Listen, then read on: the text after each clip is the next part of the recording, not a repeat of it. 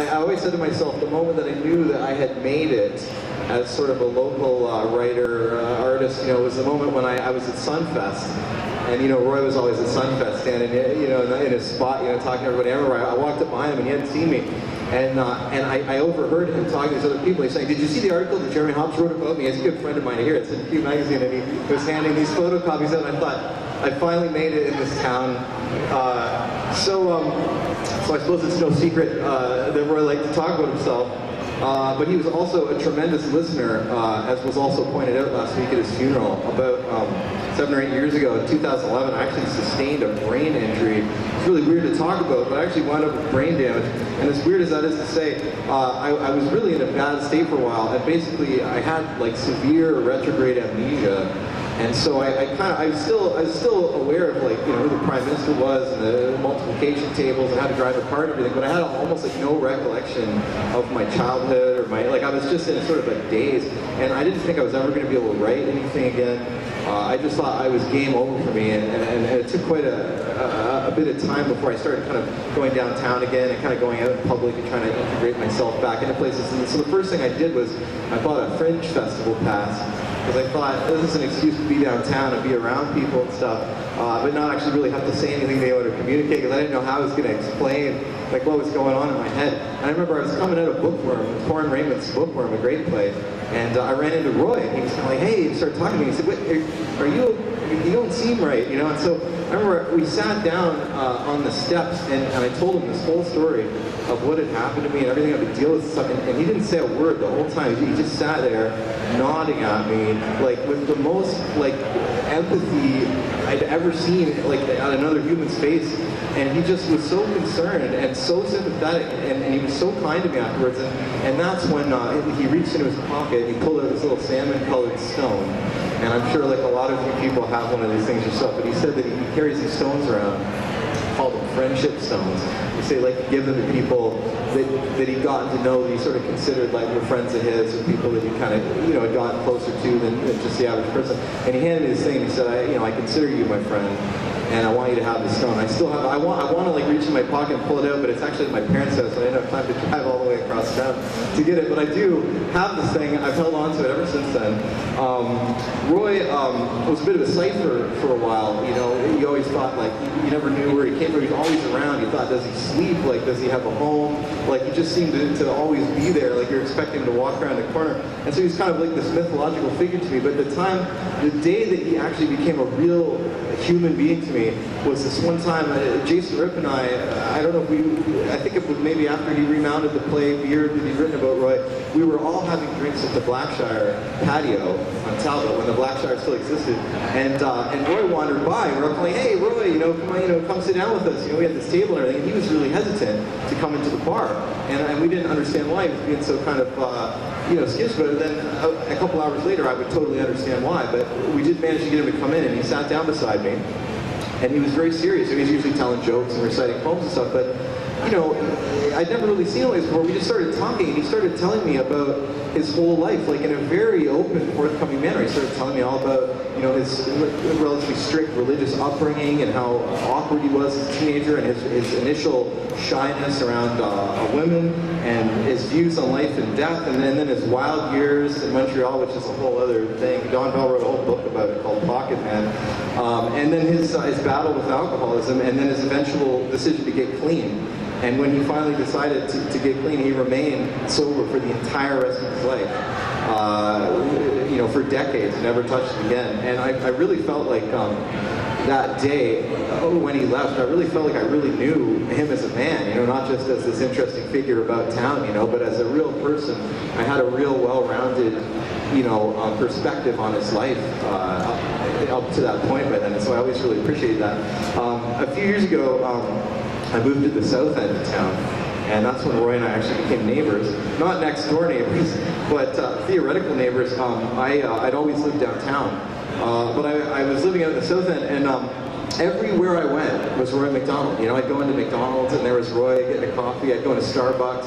I'd go to Metro to get groceries. Roy was standing there talking to the checkout people. And he introduced me to every single barista and checkout person and drive-through window operator in the entire south end of town. And they all knew him by name. My favorite South End memory of Roy is my friend Ron and I went into McDonald's one night. It was really late. It was like 3 in the morning or something. We went into that 24-hour McDonald's. We're standing there for about 10 minutes before Ron says, hey, is that Roy McDonald over there? We see Roy sitting at this table right beside this little fiery heart. He's just staring at us, come on over. So we're like, hey, Roy, what are you doing? And he says, I really want to show you this book of mine. I want to show you this book. And he pulls this big tome out of his bag. This big, huge, heavy book in it. It says something like, I don't know what it's called, like the Forest City or the history of the Forest City or London, Ontario. Because this book was written by a friend of mine, 1975 or something like that, right? It's all about London, Ontario. It's like, just open it up. So we're kind of like, it takes 2 of us to lift it, And he's like, just go to the M section, go to the M section. And this is a paraphrase here, it's not verbatim, but we flip to the M section, we see McDonald, Roy. He says, go on. We read it, it says something like, Roy McDonald is a local busker and poet whose writings detail his interactions with the everyday people he encounters during his daily travels through the city. Roy can usually be found in the wee hours of the night, sitting at his favorite table at the Wellington and Commissioners McDonald's. So we had this like meta Twilight Zone moment where there we were at the Wellington Commissioners McDonald's, and Roy's sitting there at his favorite table, reading about it in this book from like 30 years ago. It was really a strange moment. So, about a month ago or so, I heard from Julie McDonald, Roy's cousin, who most of you know, and she asked me if I'd seen Roy in a while. She said she hadn't heard from him in a long time. She talked to a lot of his friends and that, he hadn't been around. And I said I hadn't seen him in a while either. And I said, you want me to go into detective mode, kind of, see what I could dig up? And she said yes. And so the first thing I did was go to all the places, McDonald's and Starbucks and everything, and I found that everyone in there was just as concerned as we were. As soon as I mentioned his name, all the staff came out from the kitchen stuff and they're like, have you seen Roy? We've been really worried about him. And I guess customers have been coming in and asking about him and everything, and it just shows you, how loved and how, well known he was by everyone, and not just downtown, but in all the, I've seen him in Masonville chapters and stuff before. And obviously our search turned up somewhat tragic results. But anyone that was at the funeral last week for Roy knows that it was anything but tragic. Someone on the internet even joked that Roy put the fun back in funeral. I've been to a lot of funerals. I have a pretty big family, and so I unfortunately was at a lot of funerals when I was young. And I have to say that this funeral for Roy last week was the nicest, most strangely joyous funeral I'd ever been to before. Everyone came out, and we're just sharing all the stories they loved about Roy and funny moments and all these great things. There were no religious officials, just a stream of people that knew Roy and loved Roy. Bill and Paul did a wonderful job, emceeing, I don't know if that's the official word for it, the proceedings and got everyone up, a lot of whom have spoken today. And everyone told all these hilarious stories and just wonderful moments and had nothing but love for him.